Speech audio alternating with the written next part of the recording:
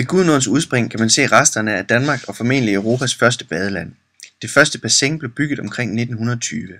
Det var oprindeligt tiltænkt som vandtro til dyrene på markerne, men områdets børn og tjenestefolk begyndte hurtigt at bade i det. I 1938 blev der bygget flere bassiner, og senere samme år blev det officielt åbnet som badeland. For uden badebassinerne kunne man finde karrusel og vandrutsjebane.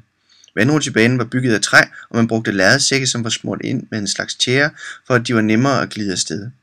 Når man tog en tur i vandrutsjebanen, var det forbundet med en vis risiko for at få splinter i hele kroppen.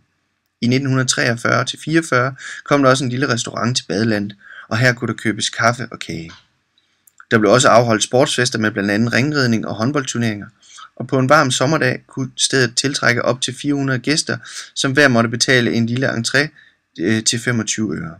Det vides ikke med sikkerhed, hvornår badelandet blev lukket, men man formoder, at det var et sted i årene 1947-1950. Flere badelande er sprunget frem overalt, men Danmarks første badeland er et stykke spændende Danmarks historie.